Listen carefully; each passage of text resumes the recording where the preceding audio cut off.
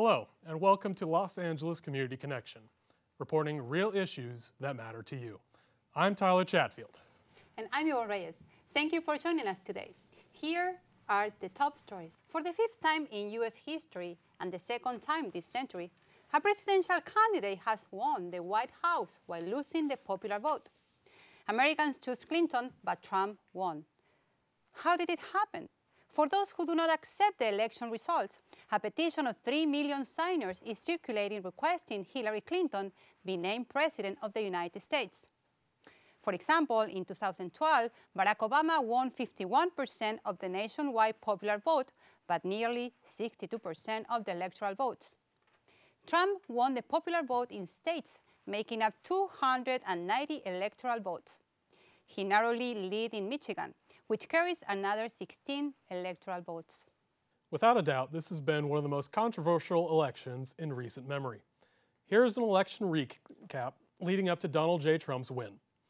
June 16, 2015, Trump announces presidential run for candidacy. December 18, 2015, Trump calls for a ban on Islam. March 30, 2016, Trump calls for punishment for those seeking an abortion. October 7, 2016, file footage resurfaces of Trump bragging about sexual assault. October 9, 2016, Trump threatens to jail his political opponent. November 8, 2016, Trump wins election despite losing the popular vote. Latinos came out in record numbers to vote this election year. Mainly fueled by Trump's anti-immigrant speeches, election monitors said no many Latinos cast their vote for Trump. Polls show Trump got only 20% of the Latino vote.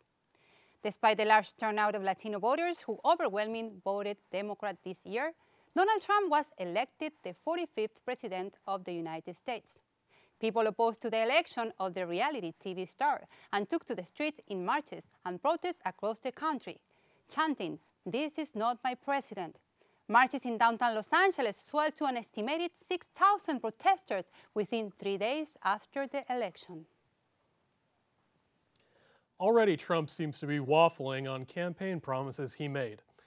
He now says he will not completely dismantle Obamacare, but will leave some health care mandates in place. According to NPR, in his first 100 days, Donald Trump says he will do the following: increase military spending, withdraw from NAFTA, have China labeled a currency manipulator, remove any roadblocks in the construction of the Keystone Pipeline, withdraw billions in financial support for UN climate change programs, fill the vacant seat on the Supreme Court, cancel all federal funding to sanctuary cities, suspend immigration from any region of the globe deemed terror-prone, and finally, begin construction on a wall at our southern border to be paid for by Mexico.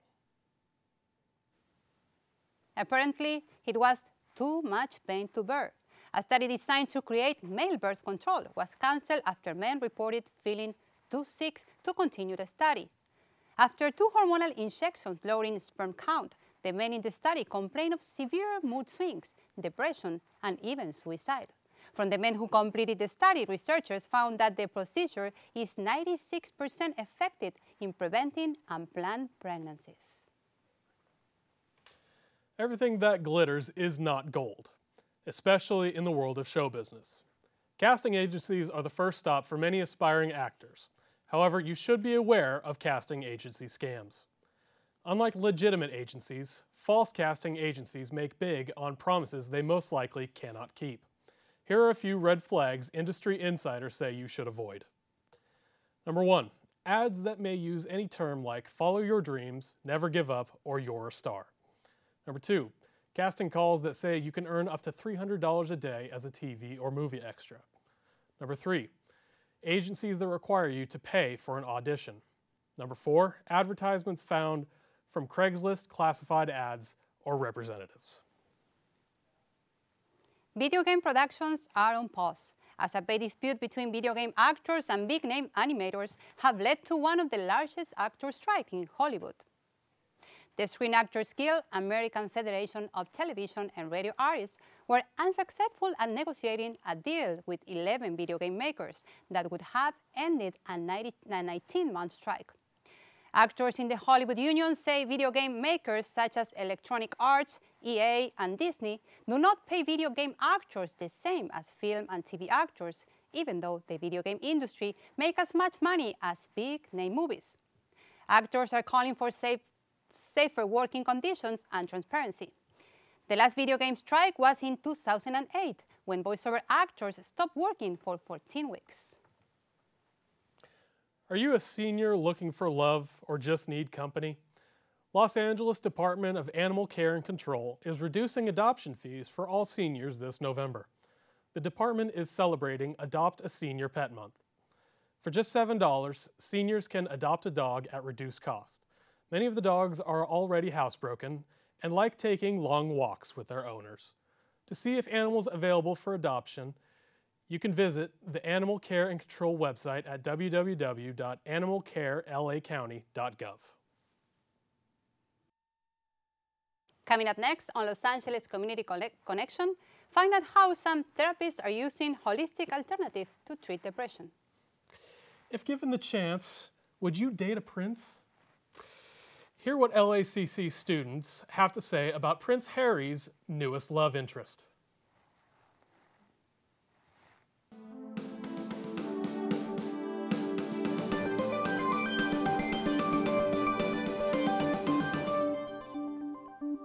Here at the Los Angeles Community Connection, we try to bring you stories that impact our community, including news that doesn't make the headlines.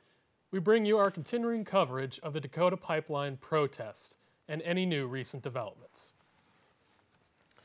Pressure on those involved in building the Dakota Access Pipeline continues to grow. Activist Susan Sarandon launched an online petition. In it, she is asking people who oppose the Dakota Access Pipeline's development to transfer their funds to a credit union or to completely withdraw their money from major banks behind the project. In a statement made by Norwegian bank DNB, they say DNB looks with worry at how the situation around the pipeline in North Dakota has developed. The statement reads, if these initiatives do not give appeasing answers and results, DNB will consider its further involvement in financing the project. Americans' fascination with the royal family of England continues with Prince Harry's newest love interest. Meghan Markle is a Hollywood starlet who plays Rachel Zane on the American TV legal drama Suits. Now any person dating one of the world's most photographed bachelor is buzzworthy.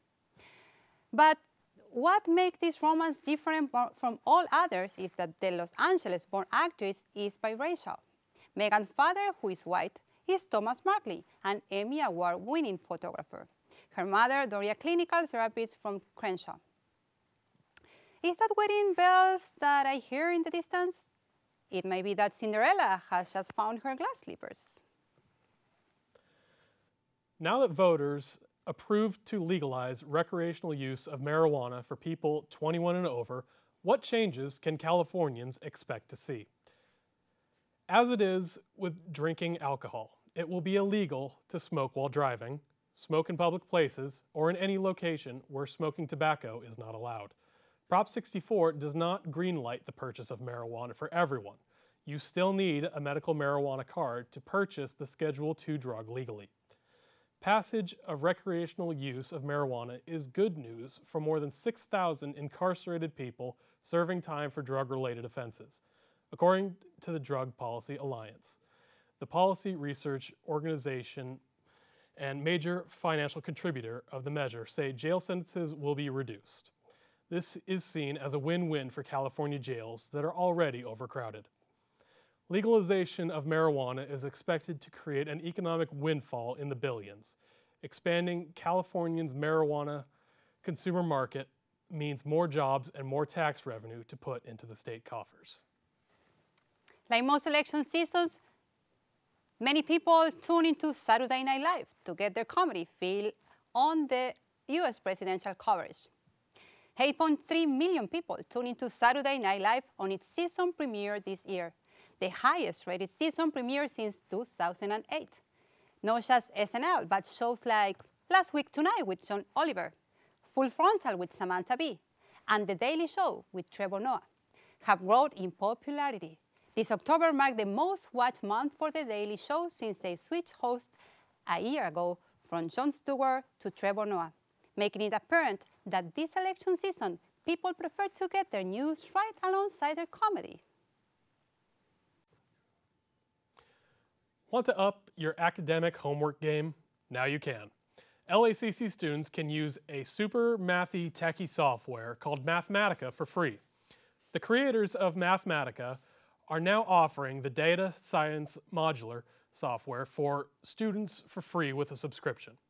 For the free subscription and login password, go to the math office inside Jefferson Hall on the first floor.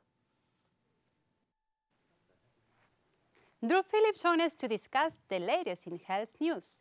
He included an alternate use for tampons.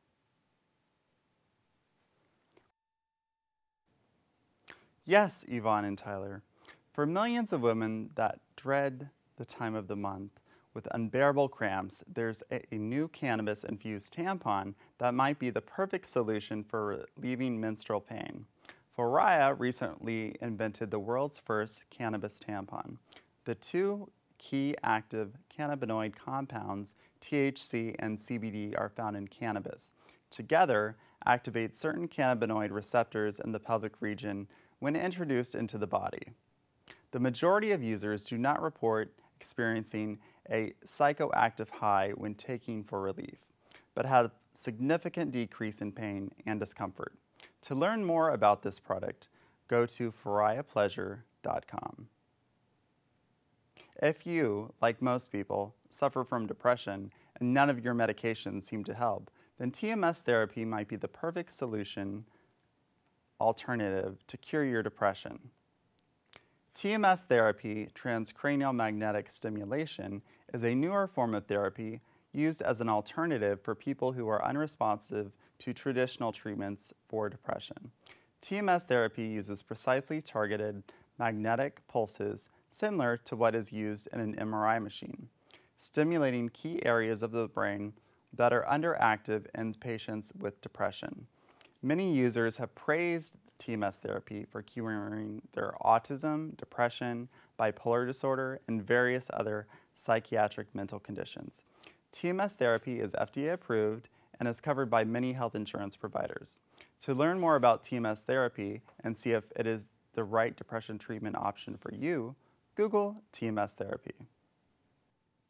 Johnny Rilova has an interview with Equal Opportunities Programs and Services Counselor Hector Aguilar and John Alamin, Vice President of LACC. They are going to tell us about different services available to students.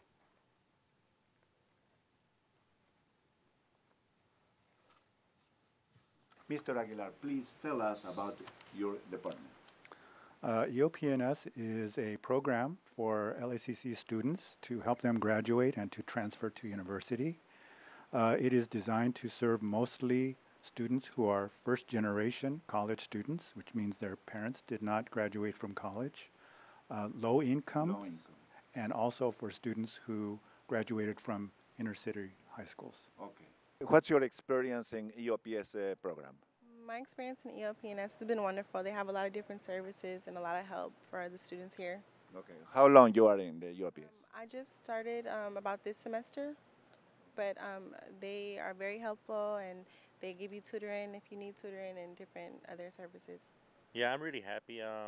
They, give a lot of assets that I really need, like gas cards. Can you tell us about the new services you are trying to implement in the coming years? Well, there are a number of services which we are continuing. One of the main things which we're trying to do is, again, we're trying to promote the college promise. We're trying to increase access to all students.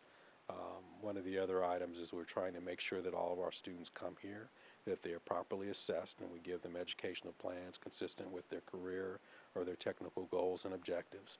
So we're trying to basically continue to do a lot of things that in the past we did not have the funding for, but as we now have the funding in a lot of crucial areas, we're beginning to give the students the assessment and the assistance that they need in order for them to be successful in their time here. That's the main thing. Thank you very much, Dr. Alamin. Reporter for LACC TV, I am Johnny Ruilova. Back to you in the studio. After the break, we'll have sports talk with Angelo Knox at the Sport Desk. And then Tyler Chatfield discusses tipping and gratuities with servers in the restaurant industry.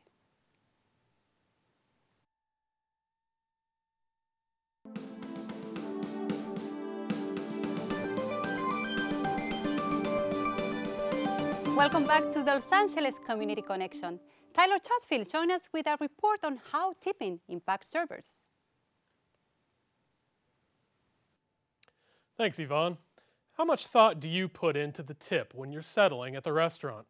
We sent one of our best reporters in the field to talk to servers about their thoughts on tipping. Hi, I'm Tyler Twite with LACC TV. We're here today talking to Becca Alarisa. I'm here with Edwin, and we're here to discuss tipping. What are your feelings about tipping as a server? I feel good about it only because I survive off of most of the tipping, so I need it. Your service was good. You received your food, drinks, good service, and a 20% tip should be given. As a customer, how do you feel about tipping? I usually give at the very least a 20% tip now, or better, just because I'm like, I know that you live off of this, so here you go. It has to be like really, really, really terrible service for me to tip under 20%.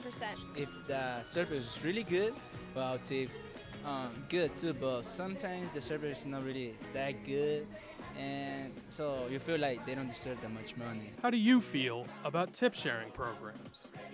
Servers survive off of tips here. Like, we need our tips. So if someone drops money off the table, that should be your tip. You shouldn't have to let anybody else take it because that was your table. As busboy, I do a really hard job. They do my drinks, they cook my food really fast, and so I think it's fair to share your tip. But what if the rest of the crew is slacking off? Yeah, that doesn't work. Like, that is really frustrating to, you have to do all the job and you get like less tip or the same tip as the other guy. That doesn't really work. As a customer, does tip sharing factor into your tip amount? I don't really think of it like that. For the most part, when I go out to eat, I'll just be, here's your 20% or more tip. Reporting live for LACC TV, I'm Tyler Twite. Back to you in the studio. Here at the Los Angeles Community Connection, we strive to bring you stories that impact our community and welcome guests to our studio to share their experiences. Maricela Lascano invites special guest Van Adams to the set of LACC TV to share his experiences as electronic music artist.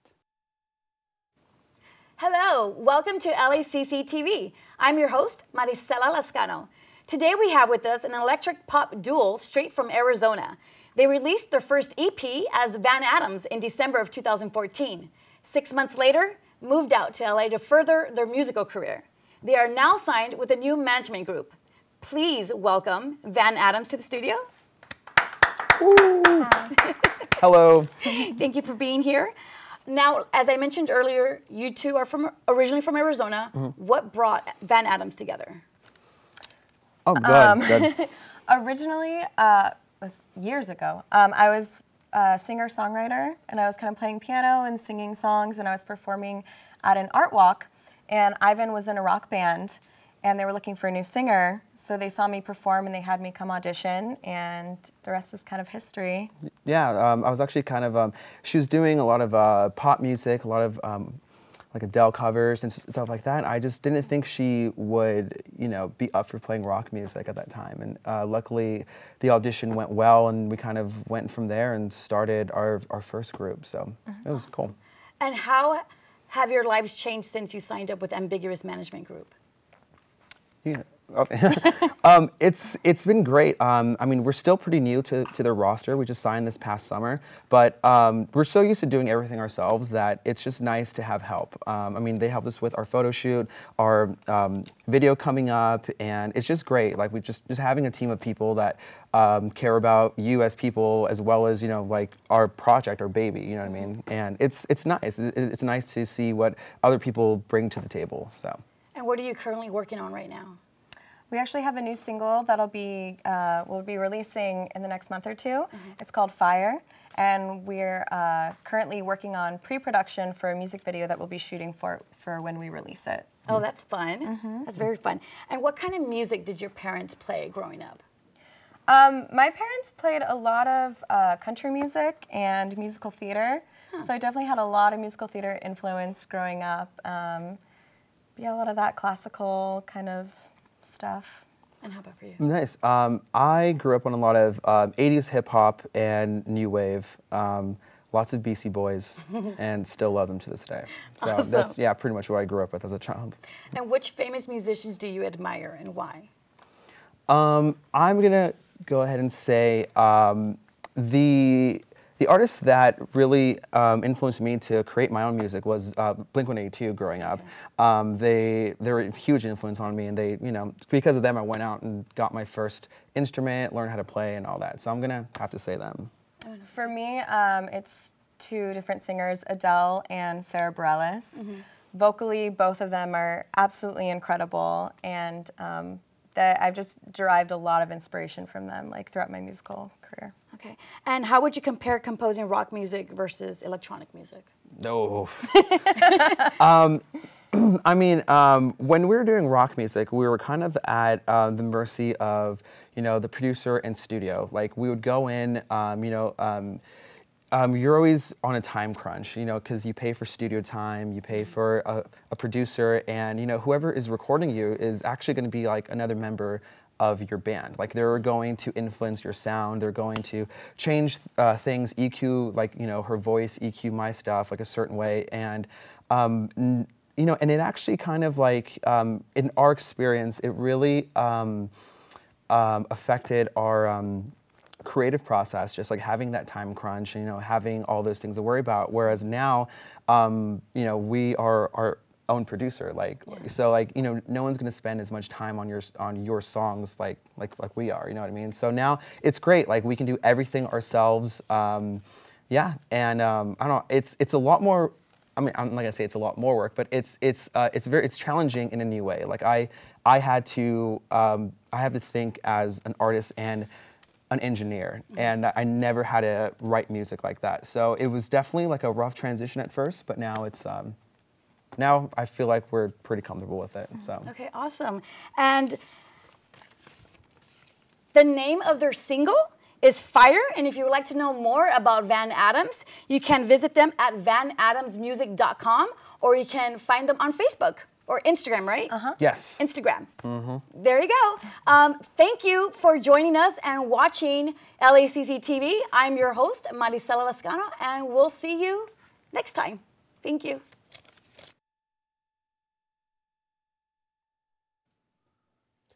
Baby boomers and millennials came together from all around the world this past October for 2 weekends of live concerts at the Coachella Valley in Indio, California, for the first ever Desert Trip Music Festival. Each weekend of the festival featured 3 nights of only 2 shows with only 2 artists performing each night.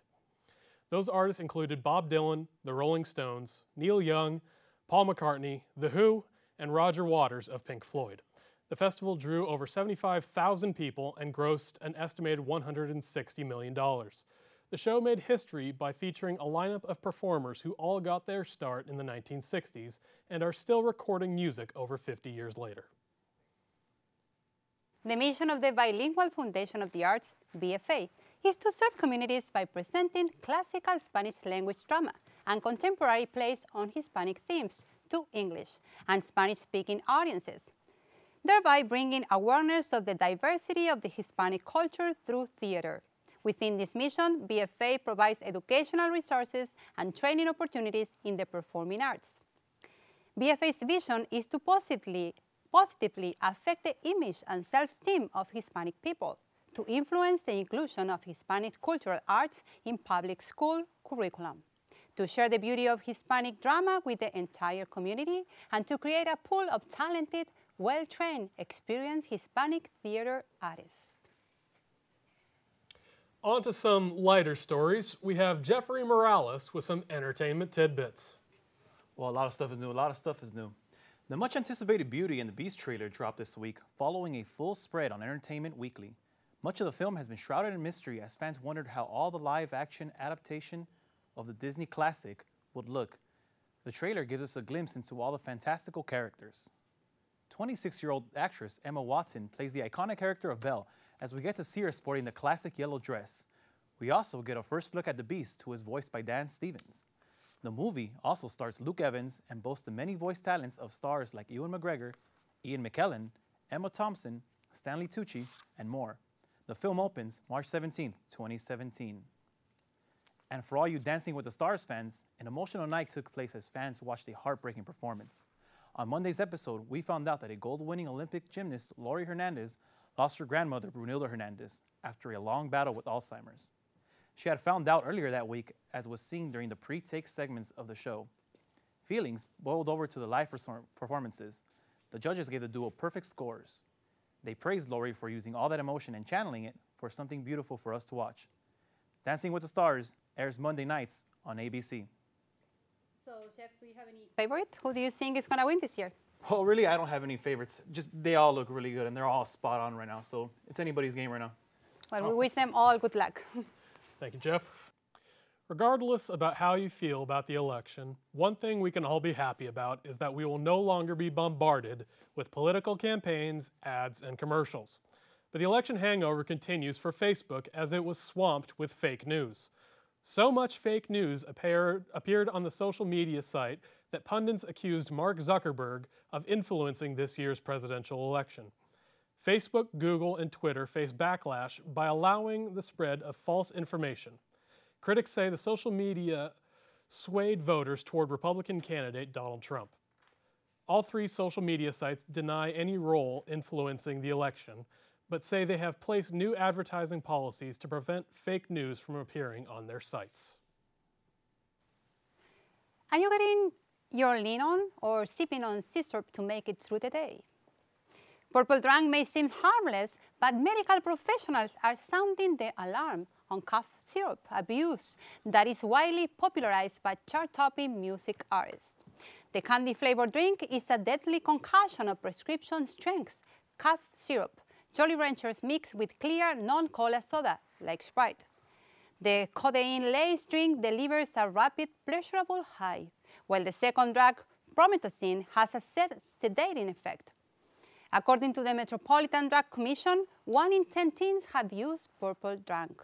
As the drink becomes more popular, addictions counselors warn of the lingering effects. Once you get addicted, you can't go into withdrawal and just cut it off and go cold turkey. You're going to be very ill for a while. So they're messing with something that really could be very, very dangerous in terms of their treatment. Your life. Even though Major League Baseball has wrapped up for the season, sports fans still have a lot to talk about this November. Angelo Knox joined us for another edition of Sports Talk. Welcome, Angelo. Thank you. Thank you. How are you guys? Oh, I'm doing well. Yourself? Good. Doing wonderful. Doing wonderful. A lot of news in sports right now. Oh, yeah? A lot going on.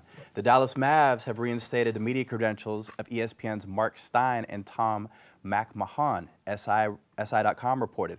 Mark Cuban, the Mavs owner, banned the writers from the team's home games in response to ESPN's decision to have McMahon cover the entire NBA rather than focus on the Mavs. Cuban was upset by the current situation of sports news outlets automating coverage of certain sports logic that confuse fans. NBA Commissioner Adam Silver helped negotiate a compromise between the Mavs and ESPN. The new world of sports is business. Many players want to make top dollars for their service. You might wonder, who's the highest paid team? Well, it's the Cleveland Cavaliers. The average pay for a starter on the Cavaliers is $8.7 million per year. In the 2016-2017 season, That's a lot of money to play ball. The NBA as a whole is the best paid sports league in the world, with stars earning on an average $5.9 million per year. NBA is raising salaries of these players due to a new TV deal. And as we are nearing the end of the year, let's take a look back at the top 5 moments in sports this year.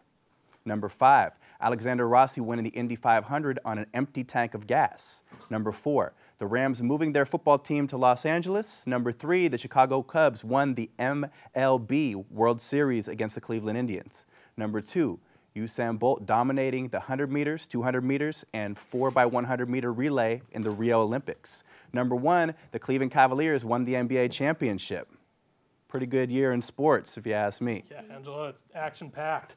How do you feel what's going on coming up in December? Anything good? Well, it's been a good year in sports. I'm ready to relax. We got the holidays coming up. I'm ready to kick back and eat some candy. Me too, me too. We may have to go out and sip on some of that purple drink Yvonne was talking about. What do you guys think?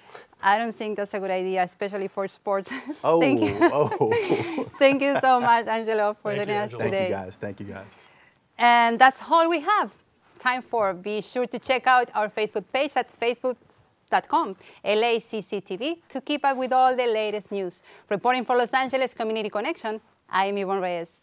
And I'm Tyler Chatfield. Thank you for watching.